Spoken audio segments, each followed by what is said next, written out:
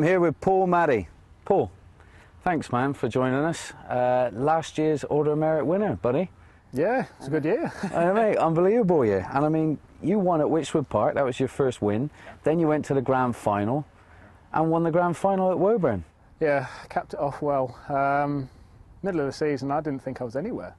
I was miles down on the Order of Merit, and then I win at Witchwood Park, and suddenly my game clicks and things fall into place, really. Brilliant, man. So what's the Challenge Tour? You obviously gained your Challenge Tour card from that, and how's it been?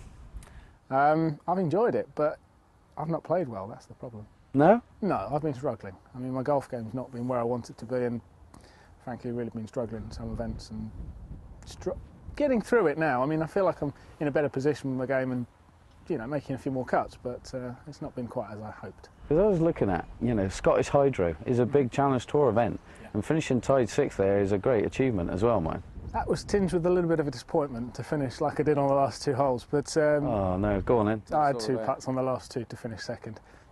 But since then, I mean, I feel more consistent, and fingers crossed, at the end of the season, I'll sort of push on a bit, really. Have you got any tips you can give the guys that are playing on this tour that are wanting to do what you've done? I think you just got to keep digging away at it. I mean, there's no major secret to success. I mean, it's just practice, hard work, and then taking advantage of the luck you get.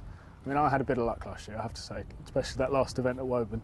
But before that, it was just a case of digging in. Played well and didn't get results, and then finally you feel like you're playing well and you hole a few putts and it's just confidence. Good man. Cheers, Paul.